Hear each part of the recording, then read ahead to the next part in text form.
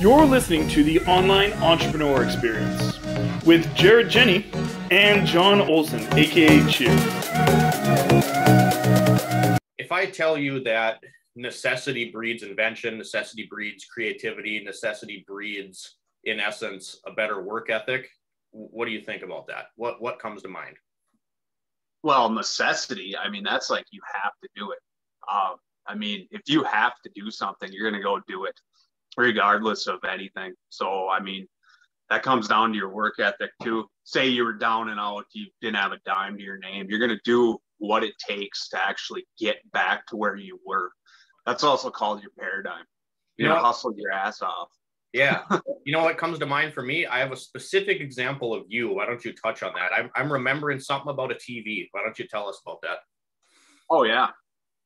So we're in a digital freedom movement. That's our platform. Obviously, you guys are watching this. So I followed Kellen Chafee. He's the owner of the company for 2 years. And I was a construction worker. That's all I was. I was kind of high in the company, but hated my life. So when it came time to actually join DFM, I actually didn't have any money because I was laid off. It was winter and I was down and out. It was a necessity to move forward with my life instead of doing this stupid construction crap all the time, wasting my life. So what I did is I looked around my house and I go, what don't I need? And I looked at my 70-inch TV and I sold that bad ride for $300 some. And the guy picked it up in like 15 minutes because it was like a $2,000 TV. I didn't need it. So I sold my TV pretty much for the course price and I bought into DFM and the rest is history. So that's huge. Yeah. And that's when you realize, what you can live without. And I think a lot of people, we're very fortunate. I don't care what your political stance is or how you feel about the current state of our country. We live in the land of opportunity, right? But we get used to all these creature comforts. And I think it holds people back because, if you have a little bit of money and you're like, God, I'm short on money, I'm sick of bills, you don't really think about that stuff. But once you have to, it's like, to take it into like a more natural analogy here. So let's say you're standing on the edge of a cliff and you can jump off into the ocean, right? And it's completely safe. Like, that there's enough water down there, you're not going to get hurt, but you don't want to do it. Well, yeah. If there's someone fucking chasing you with a gun or something, you think you're going to jump into that water? Yeah, you're going to do it. So for me, this whole necessity breeds, creativity, intelligence. You do what you got to do to get stuff done. Just like John said. So I'm a mechanic. I'm wearing one of my shirts right now. The beauty of it is it's my own brand. And I realized very early on, I've always had a passion for cars and motorsports. And growing up, I always had this urge and this craving to know more about cars. When I was in middle school, early high school, throughout high school, I knew a little bit, but I didn't understand how all of it worked. And that bothered me. I was like, I want to know more about this stuff. So went to a trade school, got my degree, and started working in a shop. And the whole reason, you have a passion, a lot of times it's because it's the fun aspect of it or the creative aspect of it that gets you into it. And I quickly realized that to live a normal life, to have this house, to do all that stuff and work as a mechanic, I was never going to get to do the passion side of cars that I wanted to do. And I was like, you know what? I need some sort of passive income out of this. Like, I love my job. I like being active. I like learning. I like fixing cars, but this isn't going to cut it, And I started analyzing the top earners in my field. And on average, if you're on the upper end of the scale as an automotive technician, you're making 100, maybe a little over 100,000 a year, which is good money. Don't get me wrong, but that's not the median. The median earn is about 50 grand a year. And it's like, by the time you have a house and you pay your insurance and you just exist, you don't have any money left over to do anything fun. And I was like, okay, I don't want to live my whole life in the field I want, but never able to do the things that I do. So that I want to do. So I was like, I need a passive income source here. I need it. One thing, I need to get out of working for someone else. And I need a passive income source to monetize this to be able to fuel that passion. So just like John said, I got into DFM. Here's my certificate right here. Learned all about affiliate marketing, online business, how to monetize yourself online. And I launched a YouTube channel all about cars. And, you know, DFM, like we have our own products and processes to do affiliate marketing. But I learned so much about affiliate marketing through there that I started landing brand deals, tool deals, all this stuff on my automotive YouTube channel, not even this channel here. But you realize, and so then I went out on my own. I quit Toyota, and I thank DFM every day for that, because I don't know if I would have had the balls to do it without and figuring out that there was another way. But here's what happened. So I started out on my own. I opened my own shop. I bought a lift. I got all the equipment. I got licensed. I got insurance. All this costs a lot of money. And if you're a small business owner, it takes a lot to get you off the ground. And the big corporations don't want you doing this, you know, so they make it extremely hard for you to get going. Well, what I quickly realized is I wasn't just the mechanic anymore. I was the general manager, the mechanic, the service writer, the parts runner, the bookkeeper, the secretary. And it got to a point where I didn't know if I could do it anymore. I was like, this is, you know, I remember searching around my house for change so that I could go get the parts for the customer's car I was working on so that I could get it done. But my point here is, you get desperate enough, you're going to find a way to get shit done. If you're not desperate enough, you'll probably never do it. You're just going to think about it. You're not going to actually do anything. You'll think like, maybe my life sucks. Maybe this job sucks. But until your back is up against a wall, you're never going to take a jump. There's just so much that, you know, goes into it. And I think people think that if you get into affiliate marketing and online business, the only thing that you're going to do is sit in front of a computer and talk to people. But the beauty of it is you can mold that thing around whatever your passion is. You know, like one idea I have, and I haven't done it yet, but one idea that I have is I want to start an online course for martial arts. John knows this. You guys might know it. I have my own Taekwondo gym, and then I manage my instructor's gym. And I was thinking, you know, that's the beauty of it. We're in the age of the internet and cell phones, and you can monetize anything that you want. You just have to figure out what it is. Yeah, absolutely. And that's just it. You know, that's where I'm going to go back to online business. You are not sitting in front of a computer all day, every day, unless you choose to. You can do absolutely anything you want during the day as long as you're getting stuff done. That comes down to prioritizing.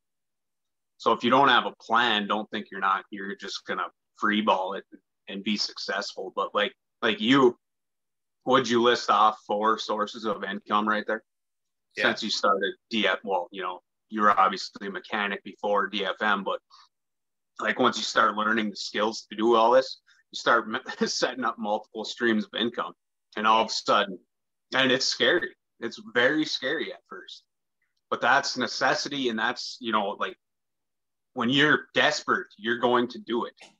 Otherwise, don't bitch about it. You know, anybody who's super successful has multiple streams of income. You know, it's just, there's no way around it. I have a good buddy that owns a mechanic shop and a towing business. So there's 2 there. He has his mechanic shop and his towing business. He has a mechanic that works for him, right? Oh. So that's passive income for him. He also owns a salvage yard that he sells parts out of. There's a 3rd stream of income. He also owns a set of storage units that he rents out on his property. That's it blew up, you know, and with online, you know, and the internet being such a commodity for everybody nowadays, it's easier than ever to build different sources of income. Oh yeah. Actually, once you do one, yeah, that's all it takes. You know, you need to take that first step. Yeah. Like myself, I'm also building my own course like right now. I actually put it aside so I could do this with you. And this has been in the making for probably a year and a half, because a year and a half ago, I was so terrified to even put a pen to a piece of paper and start doing it, because I didn't know where to start. Well, I made the decision to start doing that. And now I'm in the process of typing. It's completely done, except I need to type it out and shoot the videos for it. And then it's mint. Yeah. I can't wait. Even if it fails miserably, like I have no doubt in my mind it will not. But if it did, I'm okay with that because I did what I couldn't do a year and a half ago. Yeah, it's all experience.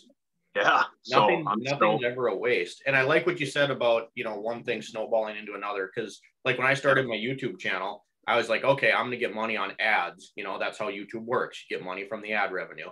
And then I'm going to use Odelphi headlights as an example. This is an automotive tool. I didn't even reach out to them. They just stumbled across my channel, and the CEO of the company emailed me, and he's like, well, he commented, asked if he could email me. And so I commented back, gave him my email, got in contact with him, and he's like, can I send you a couple of these products to try out and make a video? And again, back to DFM, I went and talked to Kellen and Mark, and I was like, I don't know how to structure this deal here. Like, I don't want to give him my time and my energy just for a light. This is something. And I ended up structuring an affiliate deal. So I got paid to shoot the videos. I get paid to shoot videos. And every one of these bad boys that sells, I get a cut of it. It's like royalties, right? But my point being, I didn't even, think about that streaming income until I started my channel. And then it's just a snowball effect. It's going to keep building. But you got to start. And if you get desperate enough, you're going to find ways to do stuff. Yeah, absolutely. Yeah, being desperate is a good thing. Don't ever think it's bad or being scared of something. Because I heard a saying, it said, the riches you want or, you're pursuing, they're in the cave that you don't want to enter. Oh, yeah. Because you're terrified to go in there, So, I mean, that's huge. There might be a bear in there, but. Well, and I'll close this out with one more statement. And this is a real life example again, but with my Taekwondo gym, martial arts is a very disciplined and military-esque form of, art. It's very rigid and focused. And a lot of times it's really cool to see like young children build into that. But I'll do belt tests with them all the time. I got to promote them and test them, and I'm hard on them. And I'll have little kids all the time. They stand up there and they're, 6, 7, 8 years old, and their lip is trembling and they're shaking. And I'm like, hey, and I'll just make up a name. I'll be like, hey, Eric, are you nervous right now? And he'll go, and he's shaking. I'm like, is that a bad thing? I'll go, no, it's not. That's a great thing. He's like, why? And I said, because one, you don't know how well you're going to perform under this pressure. And two, that means that you care about it, right? And he goes, well, yeah, I really want my belt. I said, that's why you're nervous, because it's something you care about. I said, if you didn't give a shit about it, you'd be up here and you'd be like, meh, whatever, and you'd never get it. But because you're nervous and you have that necessity of fear driving you, you're going to have a better belt test. And that's the message I wanted to bring today. Awesome, man. Yep. I'll let you end it, man. That's awesome. That was a great story. Analogy. I love it. Yeah, so we'll be back in another week. Once again, I am Jarret Jenny, SWR with Digital Freedom Movement. That's John Olson, a.k.a. Cheers. He's got one more thing. When we get to 25, what's the number? We're giving away $100 when we get to 2,500. Yeah, 2,500 subscribers. Yeah, we're giving away $100. So subscribe, like, comment, and get that $100. Yeah, we'll give away a gift card. I don't know exactly where it's going to be yet, but we're giving away probably like an Amazon gift card. So you can get whatever you want. Share the video, like the video, subscribe. It really helps us out and lets us bring more of this content to you guys. Thanks for watching, and we'll see you next week. Thanks for tuning into the Online Entrepreneur Experience. Don't forget to subscribe so you don't miss any episodes that we're releasing and any of these amazing pieces of value that we're giving out. And if you could take the time out of your day and leave us a review, we would be so grateful. We look forward to seeing you on that next episode.